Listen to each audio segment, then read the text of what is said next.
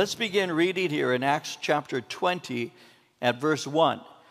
I'll give you, as I normally do, a little bit of a review so we can be up to speed with what we're watching here take place in chapter 20. So I'll begin in Acts chapter 20 at verse 1. I'll read to verse 6 and we'll get into our study. Luke writes, after the uproar had ceased, Paul called the disciples to himself, embraced them, and departed to go to Macedonia. Now, when he had gone over that region and encouraged them with many words, he came to Greece and stayed 3 months. And when the Jews plotted against him, as he was about to sail to Syria, he decided to return through Macedonia.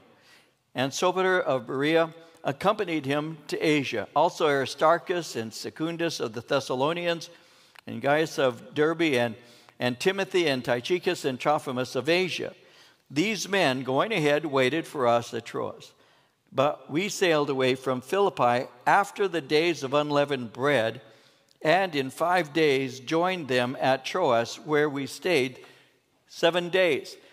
Now, Paul has just gone through a life-threatening situation in this huge city of Ephesus. I mentioned to you that Ephesus, which is on the border, on the coastline of modern Turkey, Ephesus was a huge city of a population of approximately 250,000 people. And so Paul was there ministering and all. And what happened was a silversmith by the name of Demetrius had incited a near riot in opposition to the gospel. He had accused Paul of blaspheming their goddess Diana. And he gathered a great crowd, and the whole city of Ephesus became outraged, and the city itself was in an uproar. Now, at first, nothing would calm the people down. The anger continued to grow steadily. For 2 hours, an angry mob shouted down anyone who tried to reason with them, and the mob had gone into their theater. The theater itself seats 25,000 people. So you can see this as a huge crowd, a huge mob that was very upset, and they were increasing steadily in numbers. They went into the theater, they were shouting, they were crying out in anger. They took 2 of Paul's companions, they dragged them into the theater. Well, when that happened, Paul wanted to go into the theater to protect them, but because it was so life-threatening, the believers would not allow him to do so. Now, Luke doesn't tell us what Paul was feeling at that time, but later Paul himself did. And I shared with you last time we were together how Paul had written a letter to the Corinthians. Now, the Corinthians was a church that had recently been birthed. And Paul writes, we know for sure, 2 letters to that particular church. And in his second letter, 2 Corinthians, and I mentioned this last time, Paul expressed what he was going through. I wanted to remind you and share a little bit. In 2 Corinthians 1, 8 through 10, he said, we do not want you to be ignorant, brethren, of our trouble which came to us in Asia. He's speaking of Ephesus. That we were burdened beyond measure, above strength, so that we despaired even of life. Yes, we had the sentence of death in ourselves, that we should not trust in ourselves, but in God who raises the dead, who delivered us from so great a death and does deliver us, in whom we trust that he will still deliver us. And so he said, we were burdened.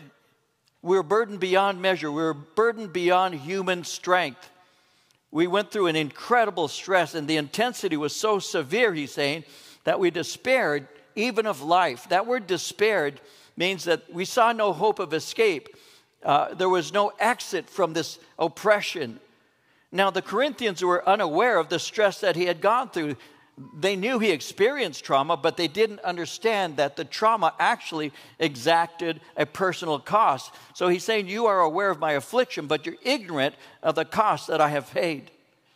Now, obviously, that's understandable. How could somebody know the details of somebody else's life? And so for this reason, Paul finds it necessary to let them know what he paid, the cost. You see, even though they will not understand, it's important to let them know.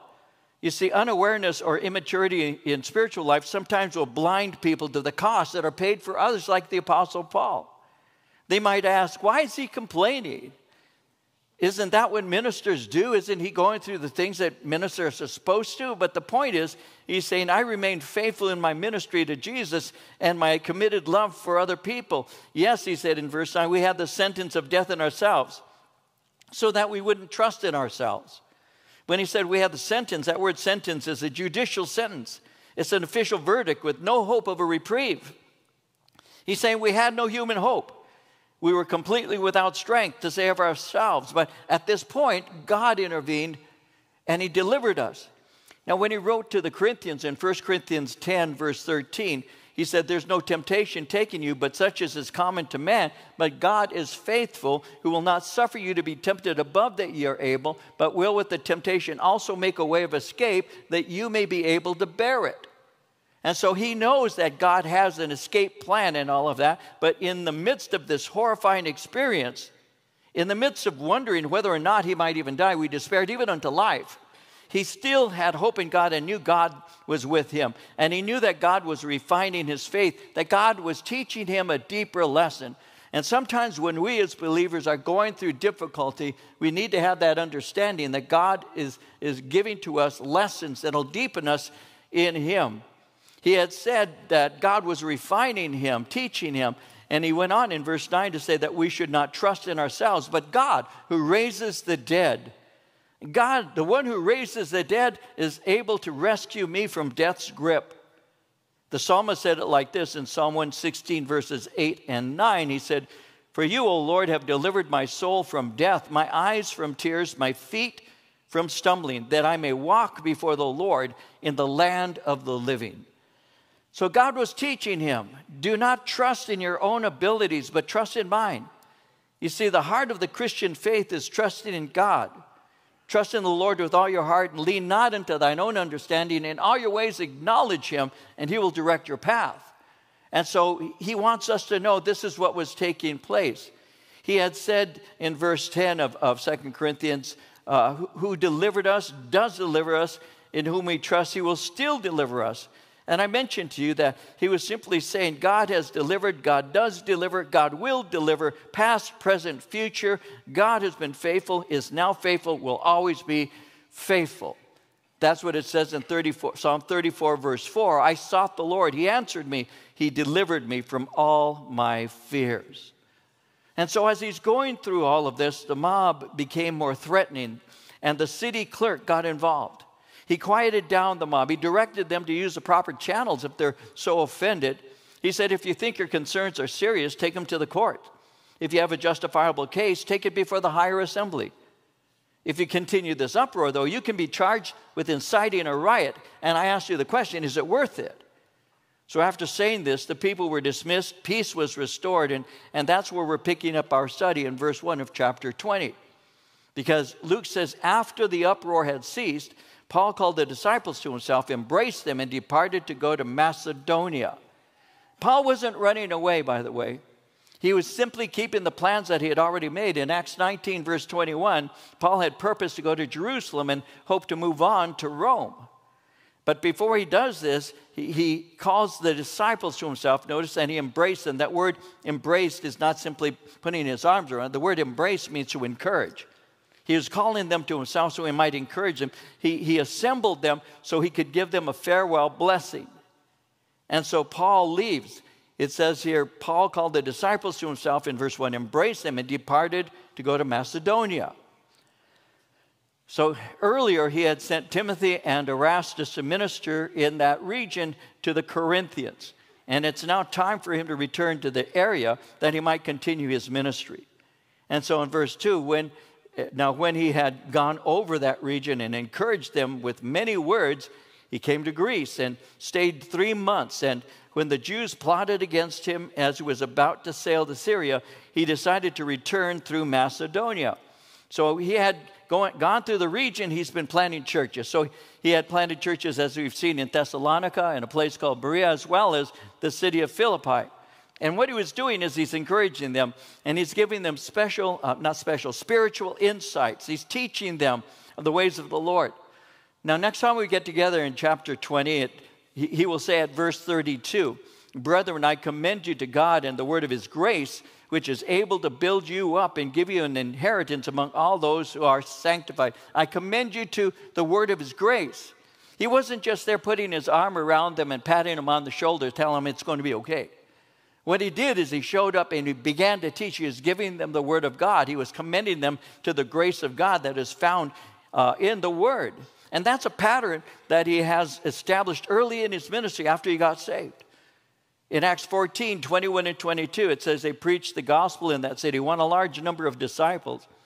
Then they returned to Lystra, Iconium, and Antioch, strengthening the disciples and encouraging them to remain true to the faith. We must go through many hardships to enter the kingdom of God, they said. In Acts 15:41, he went through Syria and Cilicia, strengthening the churches. In Acts 16:4 and 5, as they went through the cities, they delivered to them the decrees to keep, which were determined by the apostles and elders at Jerusalem. So the churches were strengthened in the faith and increased in number daily. Chapter 18, verse 22, when he had landed at Caesarea, gone up and greeted the church, he went down to Antioch. After he had spent some time there, he departed and went to the region of Galatia and Phrygia in order strengthening the disciples. And that's what he's doing. How do you get strengthened? You get strengthened through the teaching of the Word of God. That's what he was doing. He wasn't just coming, showing his face and leaving. He was coming and teaching them, giving them the Word which gives you strength. You see, Paul was not only a missionary evangelist, he was also a pastor. He's also a shepherd. And as a shepherd, he desired to make sure that they were healthy in a spiritual sense. So he went to the churches, and he went to the churches with the desire to teach and to encourage the people and the leadership. And that's a pattern that we as church leaders to this day continue to follow. I was sharing this morning, and I normally don't do this. I normally won't do this because of concern that it may seem like I'm trying to build myself up in front of you for some reason, and I assure you that that's not happening, but I never share with you certain things. Let me say this very briefly. As a pattern for church leaders, they will go to, as Paul did, and he's an example, to churches to strengthen them through the studies of the Word of God. That's what they do. So in May, I was given an opportunity to go to the Hudson Valley in New York to do ministry there. And also, in the same month, a couple weeks later, to go and teach at a pastor's conference called the East Coast Pastors Conference in May in Philadelphia. And in June, I have been invited to speak at the National Mexican Pastors Conference that'll be there. I hope I can come back. I have a passport. I think I can. It's not too hard to get back anyway. So that'll take place. That's true. So that takes place in June, going to Mexico, to Acapulco. I've been invited in July to go and minister to pastors in New Mexico. I've been invited also to go, and this I'm not sure about, to go to Honolulu to minister at the Hawaiian Pastors Conference there. I've been given an opportunity, and will be taking it, to go up into Bellingham, Washington in September to teach pastors. That's what we do. That's what church leaders do. And that's what Paul sets as an example. He had planted churches, but he went back to minister in those churches so that they might know the ways of the Lord in a better sense. And so he came to Greece, as it says in verse 3, and he stayed for 3 months. So he ministered in the north. He traveled south, ministered in a place called Corinth. Now, he would have been at the port of Corinth, which is called Cenchrea, when his opponents were rising up. They were plotting against him. So he left. He went north for safety reasons. In verse 4, we have the names of his companions, Sopater of Berea, and so we have Sopater, Aristarchus. We have a man called Secundus. We have Gaius, Timothy, Tychicus, and Trophimus. He's just giving mention of these men who were companions. Now, verse 5 said, these men, going ahead, waited for us at Troas. So Paul had sent the team west, had sent the team to Troas, which is located in northern Turkey. The men were able to prepare the church in Troas for Paul's soon visit. In verse 6, he says, we sailed away from Philippi after the days of unleavened bread, and in 5 days joined them at Troas, where we stayed for 7 days. And so I want to look at this and develop some things with you in just a moment. So what happens is, in verse 6 again, we sailed away from Philippi after the days of unleavened bread. Now this feast was celebrated the day after Passover. That gives to us an insight into his timeline, because Paul had celebrated Easter with the Philippian church, and then he left. It took him, in verse 6, 5 days to travel to Troas, and he stayed there for a week, for 7 days. So they arrived on a Monday, and he ministered to the church for 6 days. And that would have been like a church conference. But it also gave him opportunity to minister on Sunday in a church service. So in verse 7, on the first day of the week, when the disciples came together to break bread, Paul, ready to depart the next day, spoke to them and continued his message until midnight. So I hope you guys brought a sack lunch. So after ministering to the church for a week, they celebrate the Lord's Day. Gathering together for a Sunday service became the regular practice of the church. I'm going to develop something with you. Take just a moment. In 1 Corinthians 16, verses 1 and 2, Paul says, "Now concerning the collection for the saints, as I have given orders to the churches of Galatia, so you must do also.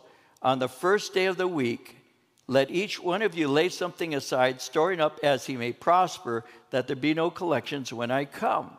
On the first day of the week. Some wonder why the church has formal services on Sunday instead of Saturday. I remember a lady approaching me after a study that I had given before we had built this particular sanctuary. We were in the chapel. And a lady approached me after the service, and she said, "This is my first time here. I'm a visitor." And I said, "Well, you're more than welcome. I'm glad you came." She said, I have a word from the Lord for you." I have a tendency of being a little bit like, yeah, okay.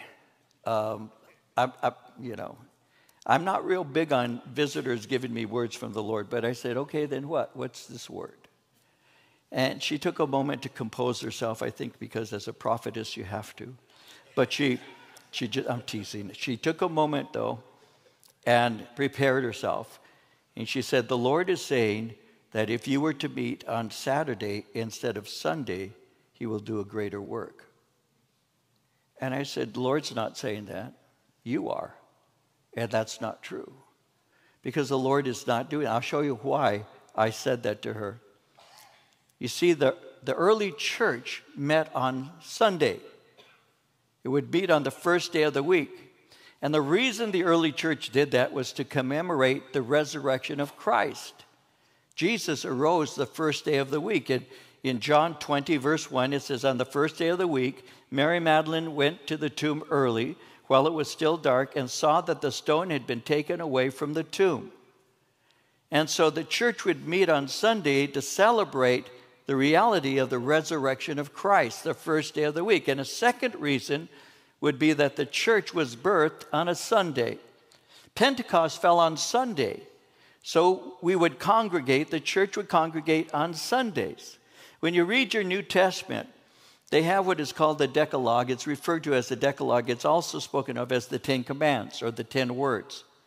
And so the 10 Commandments in the Old Testament are found in chapter 20 of the book of Exodus. And so when you look in the New Testament, 9 of the 10 commandments that are given to us in the Old Testament are repeated in the New. 9 of them are. These commandments make up what is called the moral law. They establish what is appropriate Christian behavior. 9 of the 10 are repeated in the letters that we read in Scripture in the New Testament. But one of those scriptures, one of those commands is not repeated to the church in the New Testament. And the one that is not repeated to the church in the New Testament is to keep the Sabbath. It is not commanded of us to do that. Sabbath observance is an ordinance that was established for the nation of Israel and not the church. In Exodus 31:16, it says, "Therefore the children of Israel shall keep the Sabbath, to observe the Sabbath throughout its generations as a perpetual covenant." So the Sabbath, keep it holy, is a command to the nation of Israel, but not to the church. The 10 Commandments are reiterated in the New Testament because they establish moral behavior, and the believer follows the precepts of those by the power of the Spirit. But keeping the Sabbath is not a command to the church.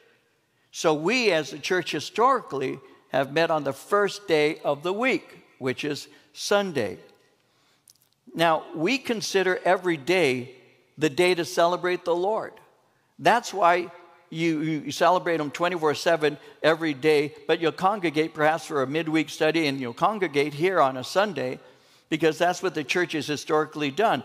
You see, when the church was first birthed, and we saw this in Acts in chapter 2, in verse 42, it said that they had continued steadfastly in the apostles' doctrine, fellowship, breaking of bread, and in prayers. So that was the habit of the church, and in verses 46 and 47 of the same chapter, chapter 2, it said, continuing daily with one accord in the temple, breaking bread from house to house. They ate their food with gladness and simplicity of heart, praising God and having favor with all the people. And the Lord added to the church daily those who were being saved. So we gather on a Sunday, though we will gather other days, but we gather on a Sunday to celebrate as a congregation. But we can do that throughout the week also. Now, there are those who believe that those who worship on Sunday are pagans. They think they are sun worshipers. I was reading that. I'm not going to give you a lot of quotations about it, but I was reading that as I went and prepared this study. They call those of us who meet on Sundays sun worshipers, and we're pagans. But we're to have daily fellowship with the Lord. According to Romans 14:5 and 6, one person esteems one day above another, another esteems every day alike. Let each be fully convinced in his own mind. He who observes the day observes it to the Lord. He who does not observe the day to the Lord, he does not observe it. So for us, we meet. We do it because of the resurrection of Christ and the day of Pentecost when the church was birthed. But we celebrate Christ every day. But the habit of the early church is on the first day of the week. And that's what it says in verse 7, on the first day of the week when the disciples came together to break bread. So the church had gathered. They were celebrating communion. They received a teaching. Paul was going to leave the next day, so he gave a very long message. See, in the early evening, they gathered. They shared a meal. After supper, Paul continues teaching them long into the night. And it's now midnight. And Paul is continuing to preach and to pour into them. He's about to leave them. His concern for them is very deep. He didn't know if he'd ever see them again, so he continues teaching. Well, as this is taking place, verse 8, it says there were many lamps in the upper room where they were gathered. Now, I'll give you something about that in a moment that is part of this, but the room is lit by torches. That makes the room warm, and they're in the top floor. Heat rises. That means that it's very warm, and it has smoke that is filling, if you will, that room. Now, Luke makes it clear that there were many lamps that were providing light. Why was that? Well, part of the reason he'd say this is to save the church from false accusations.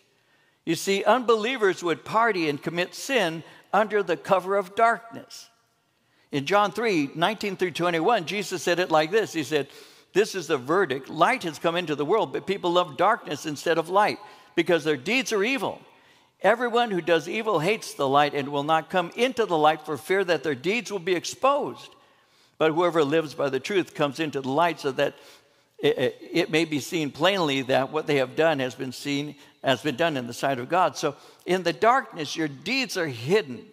But when the light is shining, they're exposed. I've shared this with you before, but my mom, when I was growing up, had one of these makeup mirrors. Some of you ladies are aware of those. And this one was a circular mirror with lights around it. And you could actually set the setting. You could have dusk, you could have full daylight. It had different settings. Now, as long as I kept it on the lowest setting, I looked good. But when you turn the light up, you see your imperfections a lot clearer. So people like to hide their deeds in the dark. So during that time, it is necessary to say that they are having a lot of light. Why? To save the church from false accusations. Because the world would say, look at them. They've been going at it for so long. They're up in the room, and it's all dark. And these are a bunch of immoral people. They're engaging in sinful acts. So the abundance of light was to provide proof that they weren't doing things that were evil. It's like what it says in 1 Thessalonians 5, verse 5. You are all children of light, children of the day. We do not belong to the night or to the darkness. See, some Christians don't seem to care about what their testimony is like. But they were. They were concerned about their testimony before the unbelieving world. And that's not legalistic. It was a concern they had for the lost. And it was also out of concern for the honor of the Lord and his message. When Paul was writing the Ephesian church in chapter 5, verse 3, he said, but among you there must not be even a hint of sexual immorality or of any kind of impurity or of greed, because these are improper for God's holy people. So they made sure the lights were on so that no false accusations would be made about them. Well, as this is taking place, verse 9, in a window sat a certain young man named Eutychus, who was sinking into a deep sleep. He was overcome by sleep, and as Paul continued speaking, he fell down from the third story and was taken up dead. They were up in the third floor. It's quieter there. They don't hear the sound of the city very well. Eutychus sat on a window ledge. The windows were not necessarily that large, but they were large enough because they would let the air in and all to cool the room down. So there he is on a window ledge.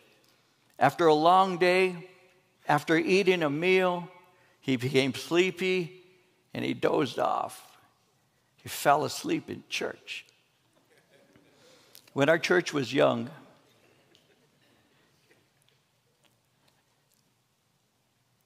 I was teaching in a small church. We were on Vine Street.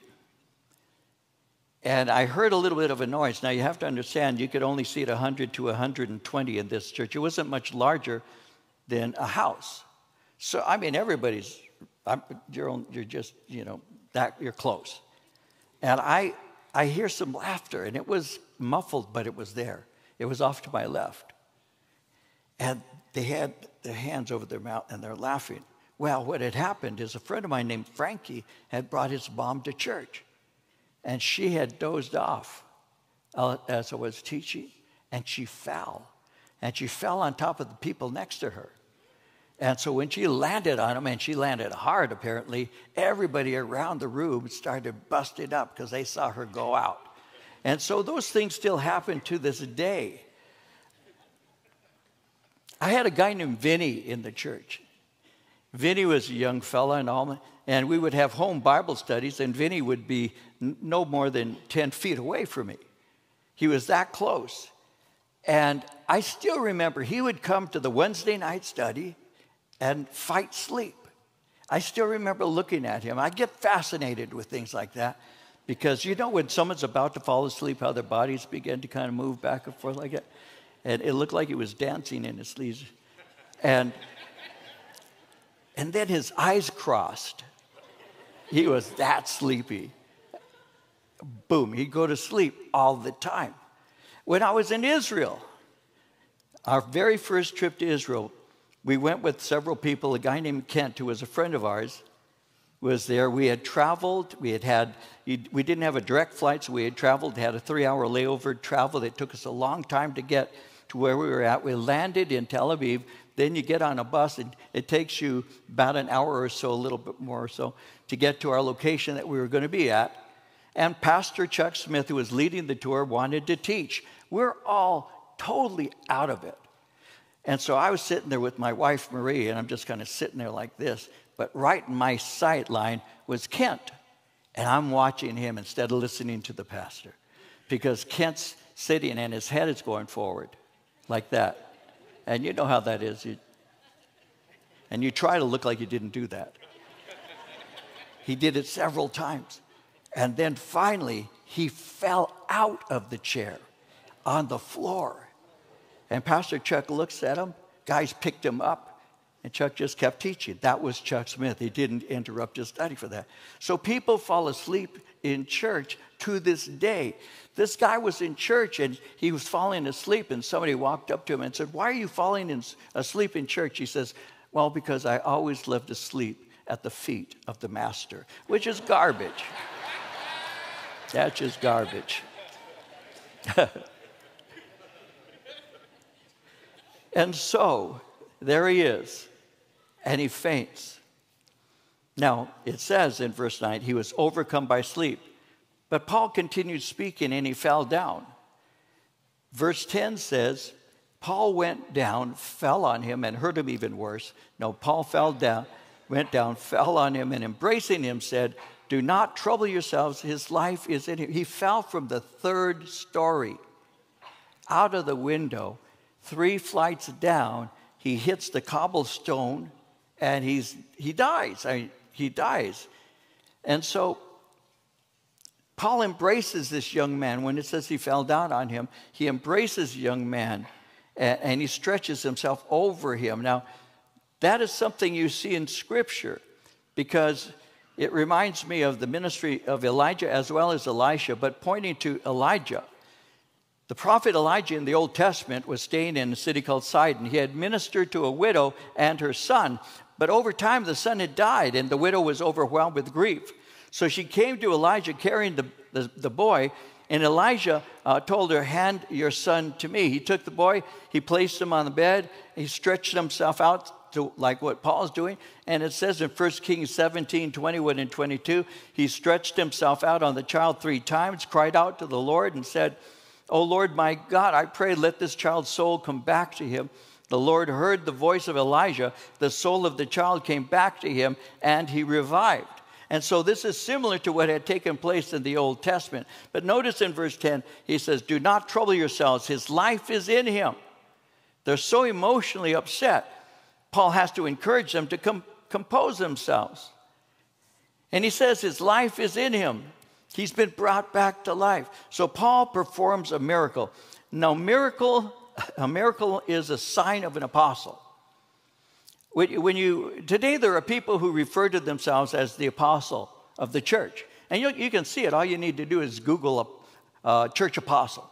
And you'll see pages that open up for men who refer to themselves as an apostle. That's not something that's uncommon in our day. Well, the word apostle it's from the Greek, apostolos. It speaks of one who's been empowered and sent out with authority. And so sometimes they use that in lieu of using the name pastor or shepherd or whatever. But there are no biblical apostles like in the early days of the church. There are no longer those. There are no longer those who are able to fulfill that particular role. We see that the genuine apostle was selected by Christ. He had seen Jesus, his death and resurrection. And also, according to 2 Corinthians chapter 12, verse 12, "Truly the signs of an apostle were wrought among you in all patience, signs, wonders, and mighty deeds." So Paul pointed to himself as an apostle, and the miracles that were performed were validating that claim. And so he was brought back to life. Verse 11, "Now when he had come up, had broken bread and eaten, and talked a long time, even till daybreak, he departed. And they brought the young man in alive, and they were not a little comforted." So the casualness of Paul's behavior is amazing. He performed a miracle, but he went back to teaching. Miracles draw immediate interest and intensifies the importance of what is being said. So they're listening with more intensity. And he's speaking and continues speaking the rest of the night, and none of them was bored. No one else fell asleep. Now, when they brought, verse 12, the young man in alive, they were comforted.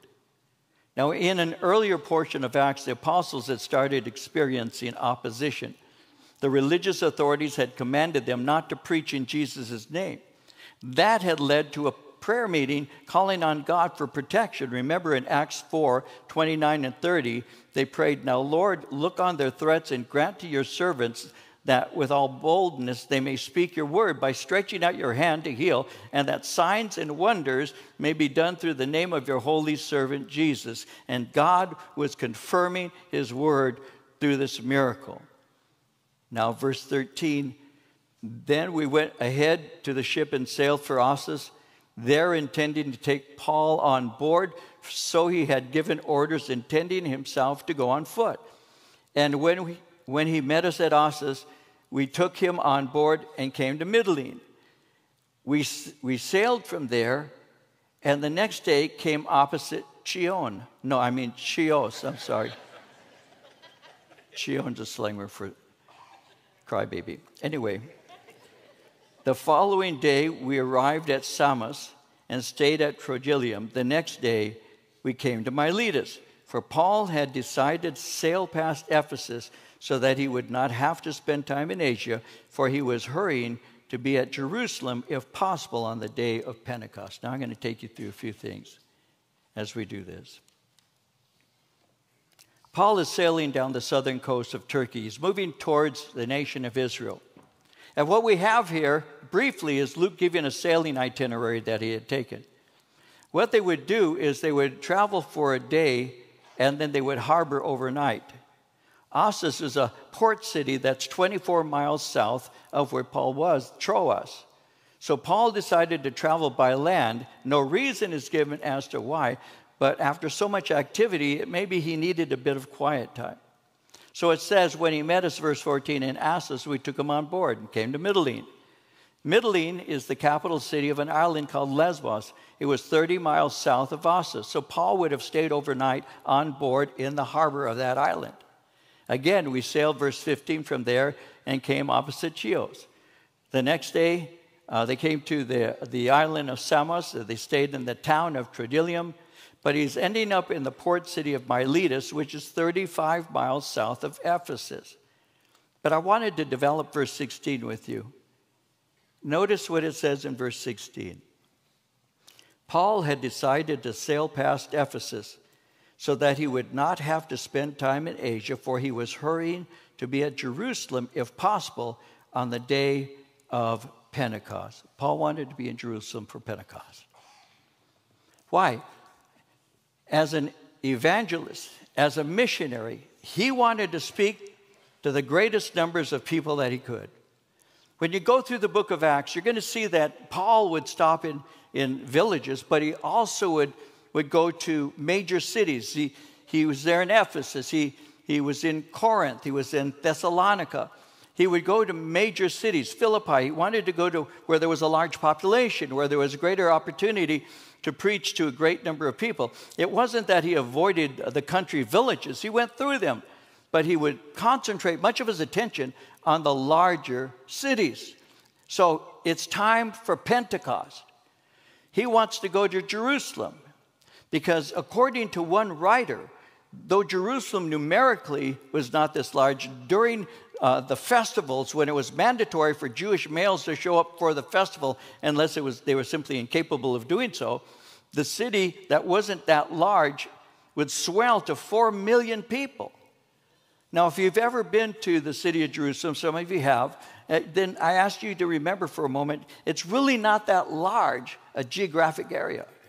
So 4 million people would show up for the celebration of Pentecost. Paul wanted to minister to them.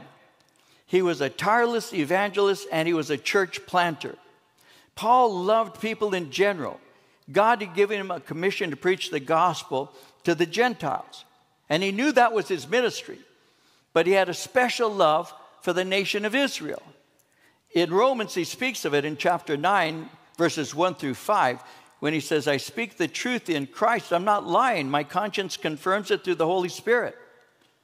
I have great sorrow and unceasing anguish in my heart. For I could wish that I myself were cursed and cut off from Christ for the sake of my people, those of my own race, the people of Israel. Theirs is the adoption to sonship. Theirs the divine glory, the covenants, the receiving of the law, the temple worship, and the promises. Theirs are the patriarchs, and from them is traced the human ancestry of the Messiah, who is God over all, forever praised. Amen. He said, I love the people in general. I received a commission, you find this in other portions of Acts, to minister to the Gentiles. But in his heart, there was a tremendous longing for people according to his flesh to come to faith in Christ. He had a special burden for the Jews. He would go to the synagogues first when he first arrived, and he would to any city, and he would minister first to them. And then when he was writing to the Romans, he would say to the Jew first and also the Gentile. So he points out that these are God's people. These are the people that had all of these advantages. They had the Word of God. They had the promises for Messiah. They had the Messiah himself. They had the prophets, the temple. They had so many things, but they didn't have Messiah. And so he wanted them to know Christ. He wanted them to know Jesus Christ. And so he longed to be there, especially when there'd be more people, so he could reach more people. The more people there were, the greater the opportunity to speak to them and to see many come to faith in Christ. And that's what he did. He wanted to share the good news with his people. He wanted them to know Messiah had come, that eternal life could be theirs. And because of this, he wanted to share with the greatest number that he could. He wanted to be in Jerusalem on the birthday of the church because he wanted to preach to them. And that's what the heart of Christianity is. Let me share with you a couple of things. Paul said, I would give up my own salvation if my brethren could be saved. What a love for the Jewish people. As I mentioned to you recently, I heard one young lady giving a study, and she said that Paul was an anti-Semitic man. Nothing further than the truth. This is one who had said, I would give up my own spot to somebody else so that they could know Christ. I want them to know Messiah. The heart of evangelism. The heart of the evangelist is calling people to repentance and come to faith in Christ. That was the heart of the Jesus movement. It still is. The movement of Jesus never ceased, but in the time that I got saved, that was the heart of the movement. It was, with one hand you take Jesus' hand, the other one you take a friend. We had that as our basic theology. Go into the world, preach the gospel. Let people know about Christ, and that's what motivated us. That's what motivated somebody like me to talk to my friends, my family, and all. And when I got saved, as I've mentioned before, the first person who ever came to faith in Christ through me was my sister Madeline. Because I had come home, I had been saved, I shared with her what God had done in my life. She had gone to bed that night, and she said, whatever you did for my brother, please do for me. And she came to faith in Christ. Shortly after I had gotten saved, I went into the military. I spent my time in the service. I came out. And I moved back home when I got out of the Army. And I talked to my sister Madeline, who is, a very special woman to me. And I asked her, I said, Maddie, I said, you were in high school as a born-again believer. What did you do with your faith? And she sat there, I'll never forget, she sat across from me at the table at my parents' house. And she said, David, she says, I wanted to be popular, so I didn't share Christ with anybody. And when she said that to me, I didn't say anything to her. I just looked at her, and she started to cry. She said, I have so many friends that I could have shared with that I'll never have an opportunity to share again. I won't see them. My opportunity passed. And she was crying. And she said, I will not do that again. When I get an opportunity to share Christ, I will. So about a year later, my brother gets saved. I live in Norwalk at that time. My brother lives here in Ontario. So I saw that he wasn't growing in his faith because he wasn't going to church. And it concerns me as a brother. So I asked for permission to teach a Bible study to him. And he gave me permission. So on Monday nights, starting in September of '74, on Monday nights, I would go to his house, a little apartment, really. And I would give him a Bible study. And my sister Madeline would come with me every Monday night. My brother Frank, Madeline, and me. My brother began inviting people to come to his Bible study. A little apartment, it didn't hold many. But I still remember this one person who came walking in the door. I still remember, I can hear my brother's voice in my memory as he said, David, I'd like you to meet Marie. And so Marie comes in. I give a Bible study. I ask her after the study, how long have you been a Christian? She says, all my life. So she's been a liar for all those years. You aren't born again. So I just kind of nodded. 2 weeks later, she came to the Bible study. My sister Madeline, who cried that she failed to share Christ, who had said, I'm not going to lose opportunities ever again. I will take the opportunities when they're given to me. My sister Madeline took my then friend Marie and led her to the Lord. You never know what's going to happen when you open up your mouth and speak. I would not have my wife if my sister had not shared the goodness of God with a young woman who was searching. Know that Paul's hunger for people to know Christ drove him to go to Jerusalem so that he might have an opportunity to share with all of those people. It's not just the multitudes, though. It's also the individual. See, this church began not because I wanted to have a building and a lot of people visit or be part of.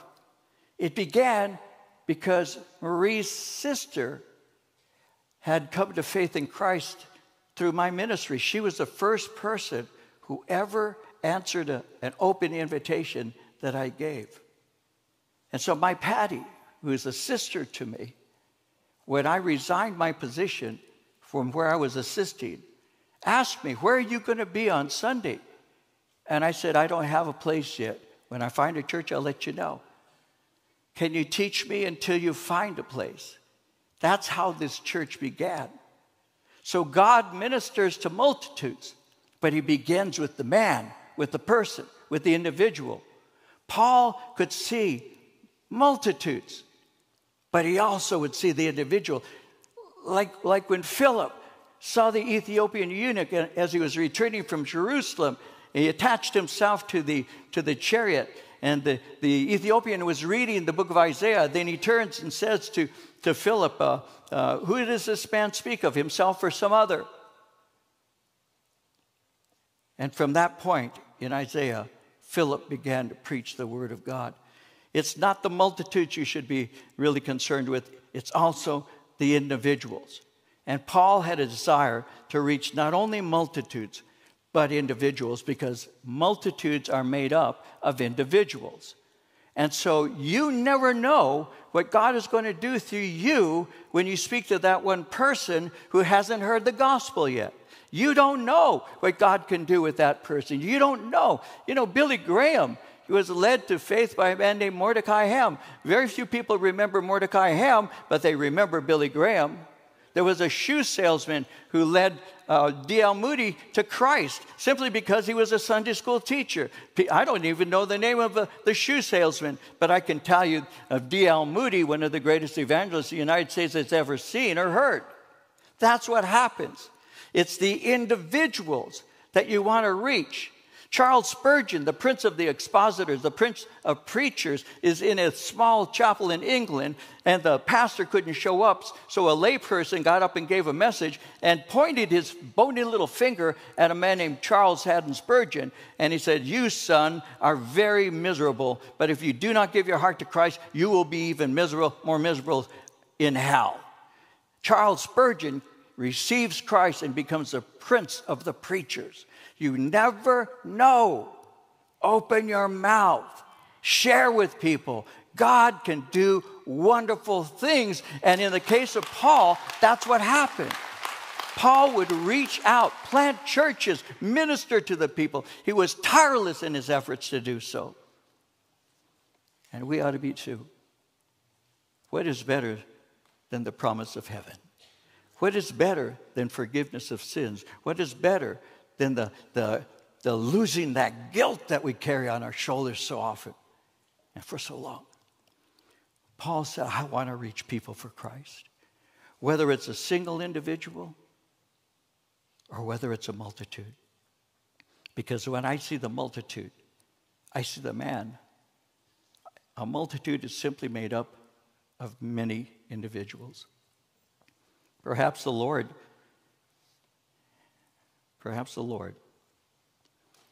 has put it on your heart to lead someone to Christ, someone you love. You may even think, there's no chance.